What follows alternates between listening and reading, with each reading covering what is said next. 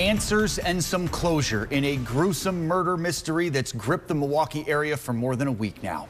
Good evening. Thanks so much for joining us. I'm Jessa Brycebeck. And I'm Amanda Porterfield. This morning, Maxwell Anderson was charged with murdering and dismembering 19-year-old Sade Robinson. The charges link two stories we've been covering for more than a week: the missing woman, Robinson, and body parts discovered in several locations throughout the city and county. Prosecutors now say at least two of those body parts are Sade Robinson's, and officers are looking for more of them. We have team coverage for you tonight of this breaking news. CBS 58's Taj Mahal and Bryant McCrae will have details on the investigation, but we start with Adam Reif live from Anderson's South Side home, breaking down the new information tonight. Adam.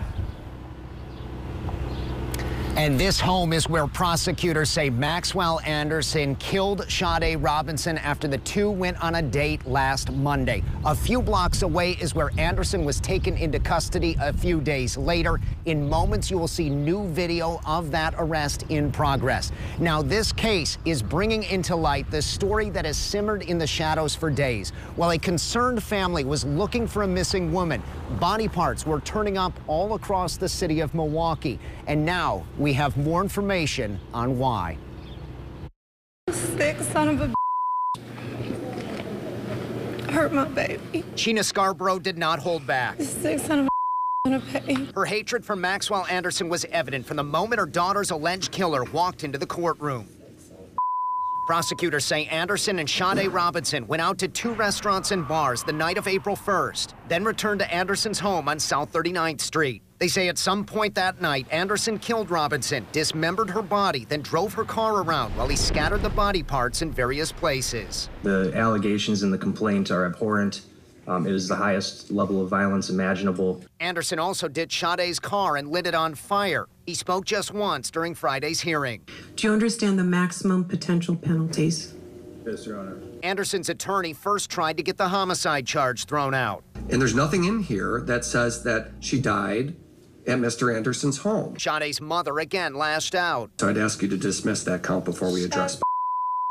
Anderson's attorney then alluded to Anderson being innocent. Had Mr. Anderson been involved in this horrible tragedy, we would expect one to flee. But bail was ultimately set at $5 million. Sade's family had been searching for her ever since her disappearance. Authorities used phone records, surveillance video, and home security video to close in on Anderson. He was arrested Thursday, April 4th. Friday brought some answers for the family, but also more questions. Do something like this to my beautiful baby. She hurt nobody. And little closure. Me and my family would never be okay. Imagine trying to bury your niece with no body for the service. And prosecutors say there are still missing body parts as they continue to look for all the human remains from Sade Robinson. Maxwell Anderson will return to court 1 week from Monday. Live here in Milwaukee, Adam Reif, CBS 58 News.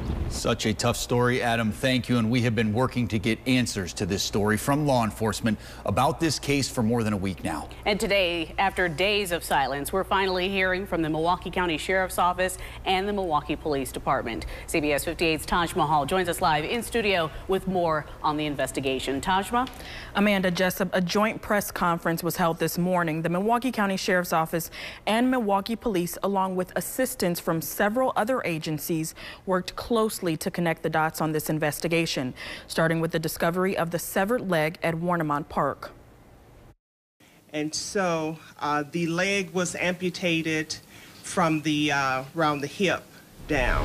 As a result, the leg appeared to be that of an African-American female. Subsequently, a Milwaukee police officer who was aware of our investigation raised the possibility that the leg may be related to a missing person investigation that they were conducting. The missing person was 19-year-old Sade Robinson, and we now know the leg discovered belonged to her.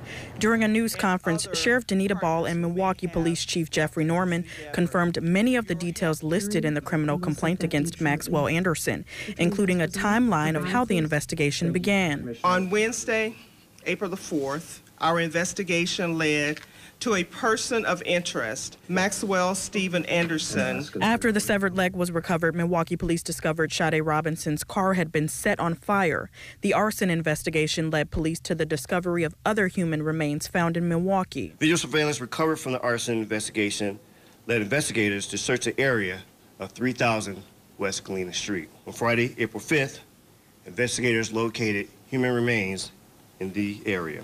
Officials say the remains found at multiple locations in Milwaukee are still being processed for official identification, although Sheriff Ball says they do not believe multiple victims are involved.